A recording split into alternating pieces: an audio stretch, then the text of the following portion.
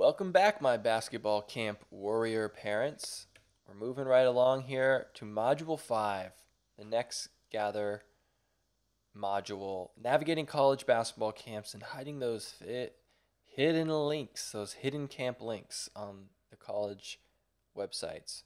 Recap quickly about gathering camps on youth basketball camps, our last module.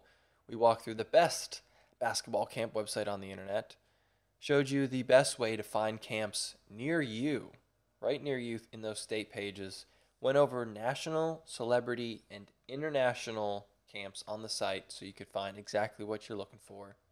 Also checked out the Get Better section, which is dedicated to getting young athletes better at basketball. Today's game plan, Module 5. Now that we have a good understanding of youth basketball camps and maybe youthbasketballcamps.com, and maybe you have some colleges in mind. You've checked out your state page. You have some colleges you've looked at to see if they have basketball camps. Now we're going to go through the college sports websites to show you the areas where you can discover basketball camps. And if you've already looked at some of them, you may have noticed it's hard to find camps. There's websites you went to, they don't have camps. Sometimes they're unorganized, and I'm going to show you 5 different places where you can find camps on the site so that you look and hit all your bases when you're going to these sites. Because some are organized really well, and that's awesome, great, but some aren't, and that just stinks, that sucks, because nobody likes it when they miss basketball camps on a website.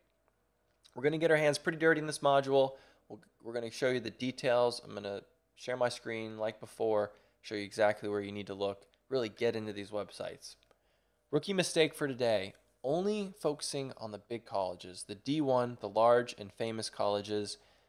For example, if you lived in North Carolina, Duke and UNC, NC State, all have great programs, but don't just focus on those camps. If you want to go to all of them, that's great. But there's also a ton of other smaller colleges in North Carolina.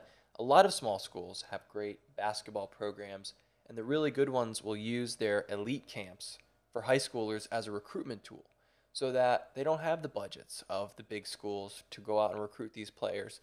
So they'll actually use their elite, some of them, not all of them, but some of them will, I've seen this, where they will use their camps as a recruitment tool because the best high school players in the area hopefully will come to their camp, train, they can maybe pick up some possible recruits out of those camps.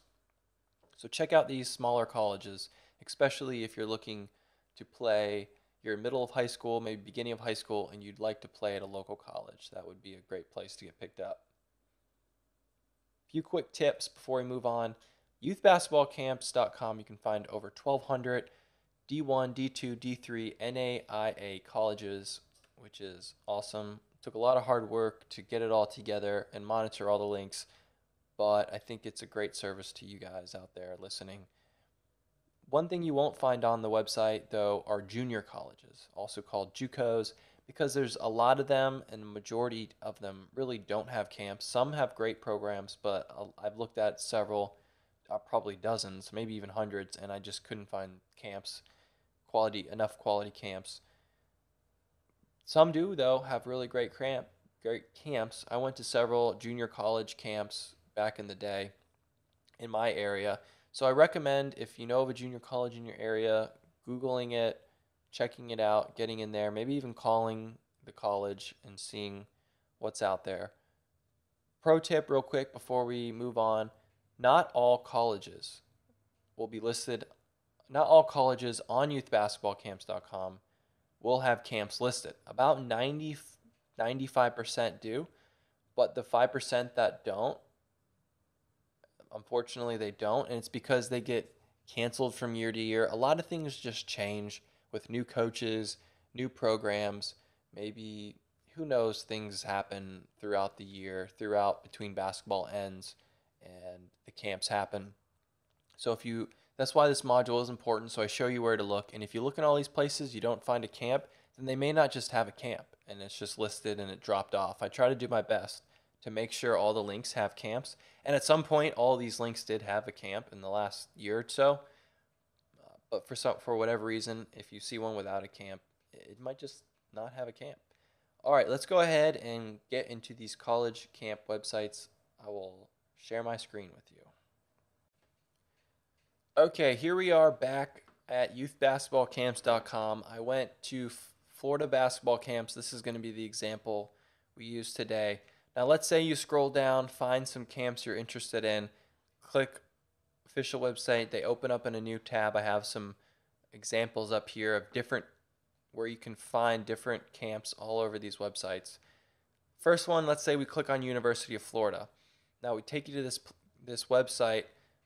It's going to take you right here, but I'm going to show you real quick. If you just stumbled onto this site from the home page, the basketball camp is actually under the fans section. So you go under fans, camps and clinics right here. This will bring up all the camps, and you can see here University of Florida men's basketball and women's basketball right here, right next to each other. But note that it's under the fans section.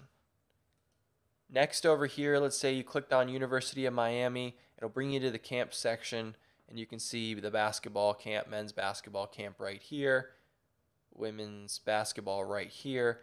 But if you stumbled onto a page that just had the home page, you're going to notice that the camp is actually under Inside Athletics, not fan zones like Florida.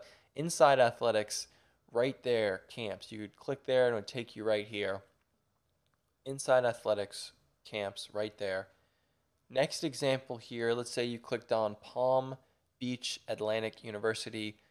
Really easy. I like these because they list them right here at the top. And if you just clicked it right here, you'd see all the camps listed right here. There's boys basketball, girls basketball. Another example I have here, JU. And here's a little bit, sometimes they get a little tricky. You go to you're looking for a girls basketball camp. You go to the women's basketball page. No camps listed. No camps listed. You got all these, this banner. You don't see anything. Links. You don't see anything. Nothing listed. So you think there wouldn't be a camp. Well, if you go to Inside Athletics, boom, summer camp's right there at the bottom. You click that and you get taken right there. But notice that sometimes they don't list them on the sports pages. If you go to men's basketball, they do list it. They actually do list a camp. So girls didn't, boys did. They get a little unorganized sometimes, but that's how it happens.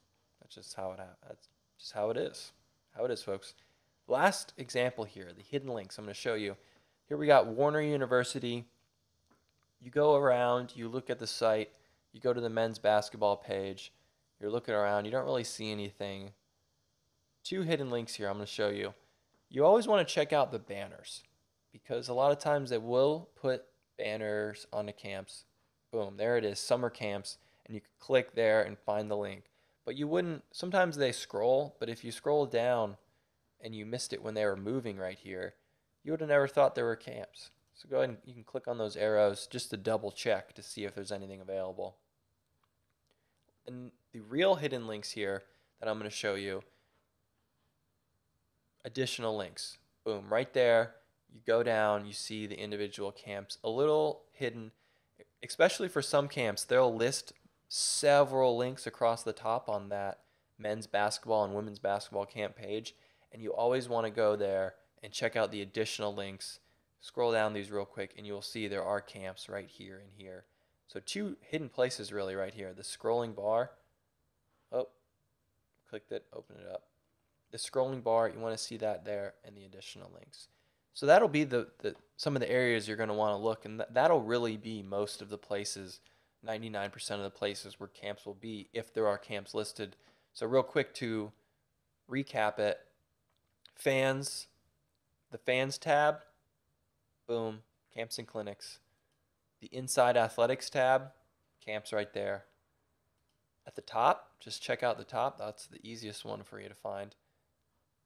Here, remember, they might not be, here it is on men's basketball, but on women's basketball, remember that wasn't listed, so you want to check out the Inside Athletics, the fan zone.